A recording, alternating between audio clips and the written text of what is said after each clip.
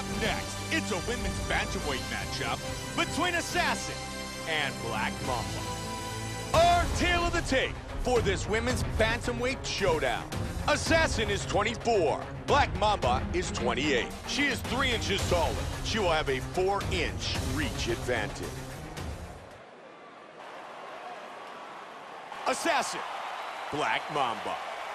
You ready? You ready? Here we go. Fight scheduled for 3 5-minute rounds. Black trunks for Black Mamba. White trunks for Assassin. Joe, it wasn't all that long. Whoa!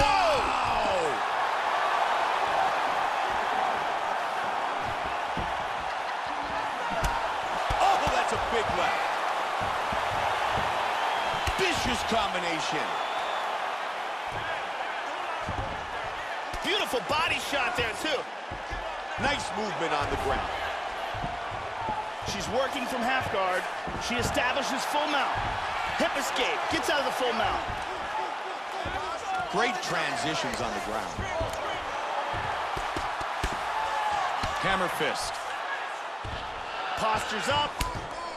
Trying to finish it right here. Oh, and the fight is over. TKO. Very impressive. TKO early in the first round. Big shots landed. Time now for our fight replay. Let's take one more look at the end of the fight here. This is a vicious series of strikes, ground and pound, that lead up to the TKO. We can see it here on a different angle. There are some big shots getting through here. Vicious ground and pound combination that leads to the TKO. And let's check it out from a different angle. Bruce Buffer has the official decision. Ladies and gentlemen, referee Dan Migliano has called a stop to this contest at 1 minute, 21 seconds of the very first round.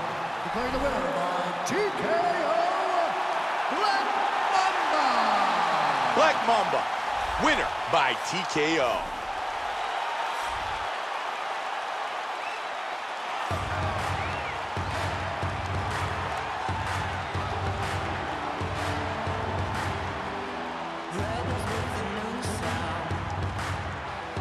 Calling all the shots now.